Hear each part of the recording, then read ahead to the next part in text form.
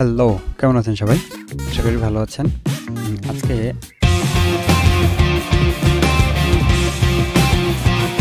অনেক বড় একটা সমস্যার ছোট্ট সমাধান নিয়ে আসছি অ্যাকচুয়ালি। আচ্ছা, আমরা কাজে চলে যাই ডিরেক্টলি।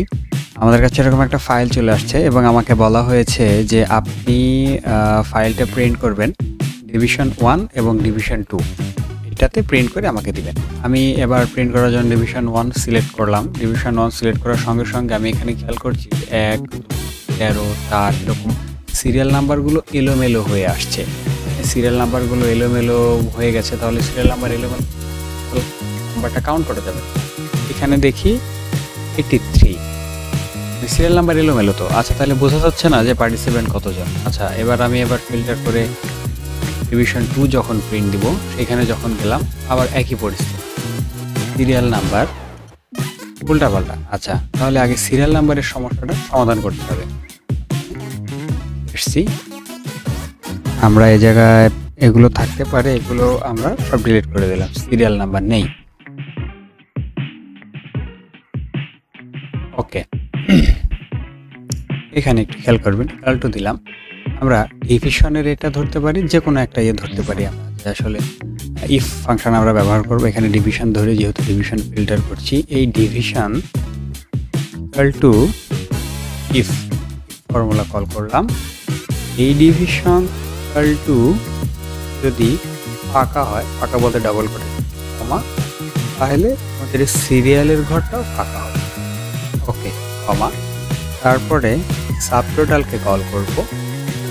সাবটোটাল এখানে আমরা নিব হচ্ছে কাউন্ট এ, কারণ কাউন্ট এ হচ্ছে নাম্বার এবং সংখ্যা দুইটাকে কাউন্ট করতে পারে।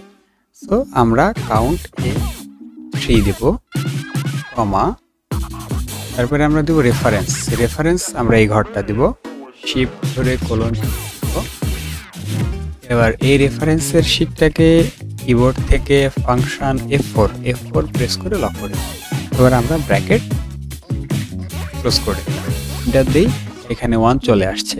সূত্রটাকে আমরা টেনে নিচ পর্যন্ত ছেড়ে দিই, তাহলে আমাদের টোটাল পার্টিসিপেন্ট রয়েছেন 178 জন। ওকে, ভেরি গুড। এইবার এটা ফিল্টারিং করি, ডিভিশন 1।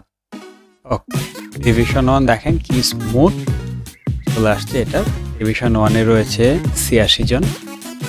এবার ফিল্টার করি ডিভিশন 2, ডিভিশন 93। তার মানে ফিল্টার করলেও সিরিয়াল নাম্বারের কোনো উলটপালট হবে না। আচ্ছা, এবার আসলাম হচ্ছে প্রিন্টের যে অপশন, প্রিন্ট করতে হবে। এটা প্রিন্টের অপশনে চলে যাই। ওকে, ডিভিশন 1 এটাকে প্রিন্ট করব আমরা। ডিভিশন 1 সিলেক্ট করে নিলাম, সিরিয়াল নাম্বার ঠিক থাকলো, কন্ট্রোল পি চাপ দিলাম। ইন্টারফেস চলে আসছে। এখানে আমার পেজ রয়েছে 3টা। নেক্সট পেজ যখন দিচ্ছি, জিনিস খেয়াল করে দেখবেন, ফার্স্ট পেজে যখন এই যে হেডিংটা রয়েছে, কলাম, কনফারেন্স, পার্টিসিপেন্ট, এগুলো রয়েছে। এবার যখন আমি পেজটা নেক্সট করছি, এই নেক্সট পেজে কিন্তু ইনফরমেশনগুলো নেই। পেজ নাম্বার 2 এ ইনফরমেশনগুলো নেই, পেজ নাম্বার 3 তেও এটা আমার নেই, পেজ নাম্বার 1। এবার এখন বসের কথা হচ্ছে, প্রতিটা পেজে এই হেডারটা যদি না থাকে তাহলে তো আমি বুঝতে পারবো না যে অ্যাকচুয়ালি কোনটার কি। বললাম ঠিক আছে, সমস্যা নেই, সমাধান করে দিচ্ছি। ওকে, এই টপশিটটা যদি প্রত্যেক প্রিন্টের রিভিউয়ে টপে রাখতে চান, তাহলে পেজ লেআউটে যাবেন, এখান থেকে প্রিন্ট টাইলসে ক্লিক করুন। এখানে দেখেন একটা অপশন চলে আসছে যে রোজ টু রিপিট অ্যাট টপ, মানে যে রোটা আপনি এখানে সিলেক্ট করে দেবেন সেইটা প্রত্যেকবার রিপিট হয়ে থাকবে। আমরা এই দুইটা সিলেক্ট করে দিলাম, ওকে করে কাজ শেষ। আবার কন্ট্রোল পি প্রেস করি। এবার দেখেন এখানে 1, 2, 3 একটাতে আমাদের এই হেডিং যেটা আমাদের কাঙ্ক্ষিত, এই যে এটা রয়েছে। একে 2 আসেন, রয়েছে 1, 2, প্রত্যেকটা পেজে আমাদের এটা রয়েছে। ওকে, ভেরি গুড। আমরা এটা প্রিন্ট করলাম, প্রিন্ট করে দিলাম, খুব happy. Very much happy.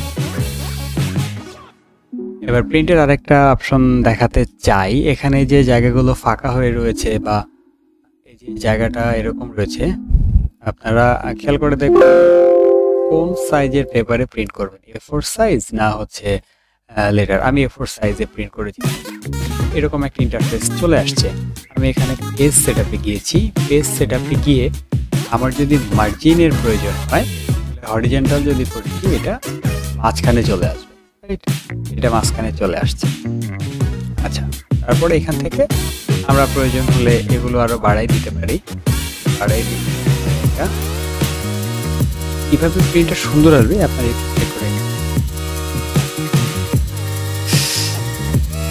Okay, thank you.